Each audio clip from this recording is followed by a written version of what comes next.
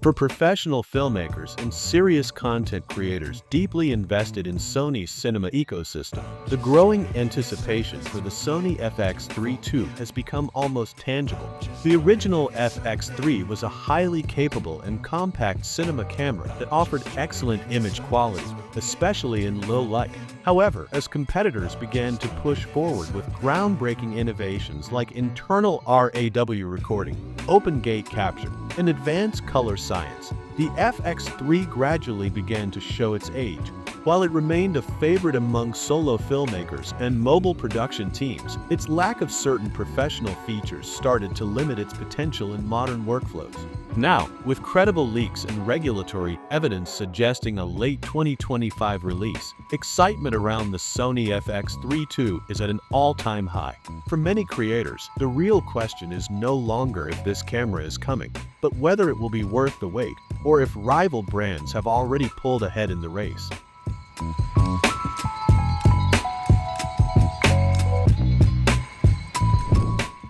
Unlike the vague rumor cycles that often surround camera releases, the Sony FX3 II seems to have a concrete foundation behind the speculation. Multiple regulatory filings and product registrations in Japan strongly hint that Sony is actively working on a new high-end video-centric model. Industry analysts who have reviewed these filings note that the described connectivity options, heat dissipation design, and power requirements align far more closely with a professional cinema camera than a consumer-grade or hybrid mirrorless body. This effectively rules out possibilities like an A7V or an RX1R3, both of which would face serious thermal and power management issues under such specs. Taken together, the evidence points directly toward a new generation of compact cinema camera, almost certainly the Sony FX3 II. Industry insiders also support this conclusion, claiming that Sony's 2025 development roadmap heavily prioritizes the cinema and video production segment.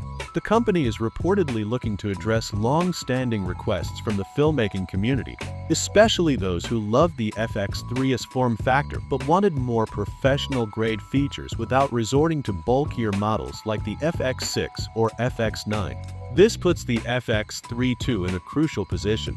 It's expected not just to improve upon its predecessor, but to redefine the compact cinema category for the next several years. At the heart of the Sony FX3 II's rumored upgrades are two major additions that directly address the FX3's biggest shortcomings: open gate recording and internal 12-bit RAW capture. These features have become increasingly common across rival brands, and their absence in Sony's first FX3 left many professionals turning to alternatives like Panasonic's S5 II, Fujifilm's X-H2S, and Blackmagic's Cinema Camera 6K.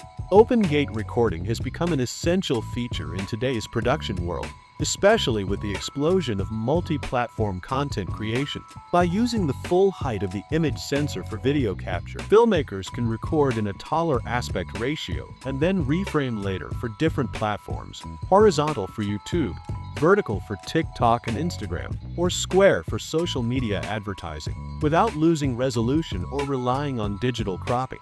If the Sony FX3 II introduces open gate functionality, it would dramatically streamline content workflows for professionals who need to deliver across multiple formats.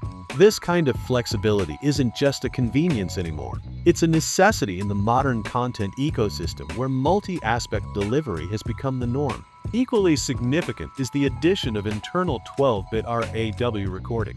For original FX3 users, capturing RAW video required an external recorder through HDMI, which added complexity, bulk, and extra failure points to an otherwise compact and minimalist setup. The Sony FX3 II, however, is rumored to eliminate that need entirely by recording 12-bit RAW video internally, preserving the maximum sensor data right inside the camera. This would mean incredible flexibility in post-production, allowing filmmakers to fine-tune exposure, recover highlights and shadows, and apply sophisticated color grading with far greater latitude. The jump from 10-bit or even 8-bit codecs to 12-bit RAW represents a major leap in image quality. It allows smoother gradations, finer tonal transitions, and more subtle control over color and texture, especially in complex lighting environments. For cinematographers and colorists, this upgrade could transform the FX3 II from a compact run-and-gun camera into a true cinema-grade powerhouse that can stand toe-to-toe with much larger and more expensive systems. Beyond those headline features, the Sony FX3 II is also expected to introduce a host of other refinements that strengthen its position in the professional compact cinema market. Resolution upgrades are one of the most talked about improvements. While the original FX3's 4K sensor still holds up well, leaks indicate that the FX3 II might move to 6K recording, with some whispers even hinting at 8K capture. A higher resolution would provide not just more detail, but greater flexibility in post-production, allowing filmmakers to crop, stabilize, or reframe shots without losing quality. However, higher resolutions also bring technical challenges, more processing power, faster data handling, and increased heat management demands. Maintaining Sony's signature low-light performance will be a key balancing act. The FX3's sensor, derived from the A7S III, was celebrated for its remarkable sensitivity and dynamic range, making it ideal for documentary, event, and night shooting. If Sony increases resolution, it will have to carefully manage sensor efficiency to preserve that same exceptional low-light capability.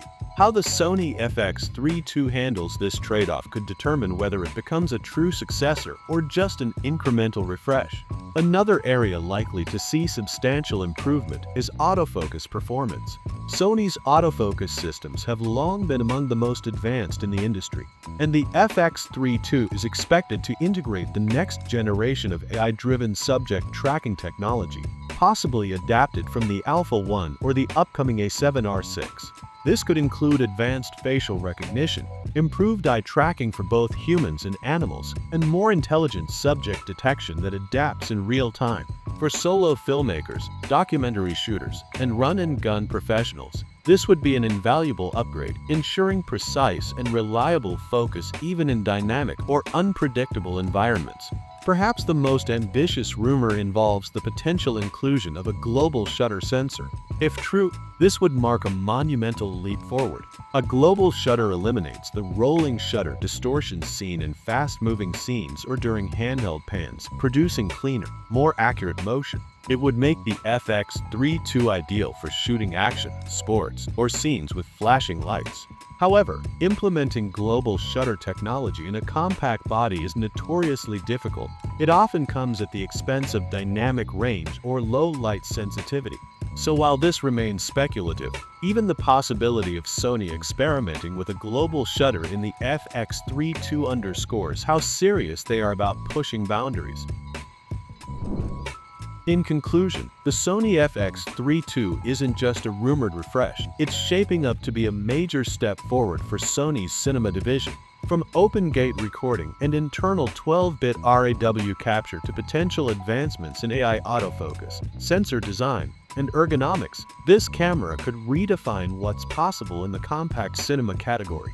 If Sony delivers on these expectations while maintaining its reputation for low-light excellence and reliable color science, the FX3 II could become the new benchmark for professional creators seeking portability without compromise.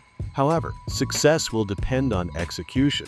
If Sony can balance innovation with reliability and price it competitively, the FX3 II will likely dominate its segment. If not, it risks being overshadowed by rivals that have already embraced many of the features filmmakers have been asking for. Either way, the Sony FX3 II has captured the industry's attention, and its eventual release is poised to be one of the most significant camera launches of 2025.